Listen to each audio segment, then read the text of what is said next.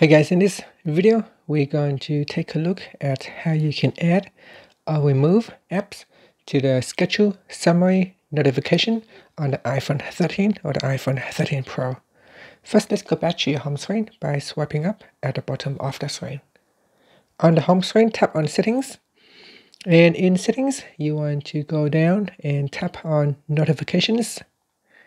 Next, go down and tap on Schedule Summary. And then you want to swipe up to go down and go down the list here and select any app that you would like to include in the schedule summary. Tap on the switch to turn it on, and this will include the app to be in the schedule summary.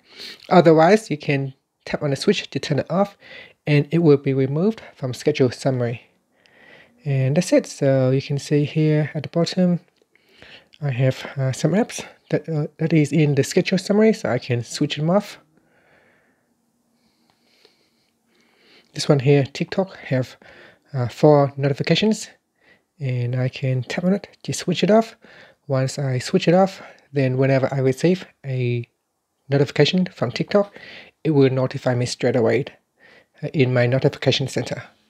And that's it. Finally, you can swipe up to go back to the home screen. Thank you for watching this video. Please subscribe to my channel for more videos.